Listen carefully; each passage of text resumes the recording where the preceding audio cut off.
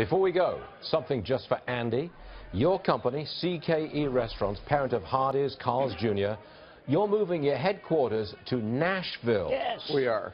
From Santa Barbara, California. Why am I not surprised? You want to tell me why you're doing that? Sure. We're going to keep all our restaurants in California open. I don't want people to think we're shutting the restaurants down. And you pay tax on your sales in the state you generate those sales. So that it's not a big tax thing. But we, because Nashville is such a vibrant, business-friendly economy, we've kept ownership of our restaurants in Nashville.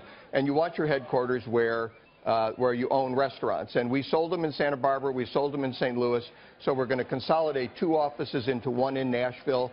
I think we'll be more efficient, and it'll be a real plus for us. All the executives who move to Nashville, Tennessee will pay a much lower tax rate, will they not, than in California? No state income tax for one. That does happen to be a fact. They will pay, they will pay less. Fact. That's but they would have in Texas and Florida, too. I mean, there were other places to go. Nashville's just a very vibrant city.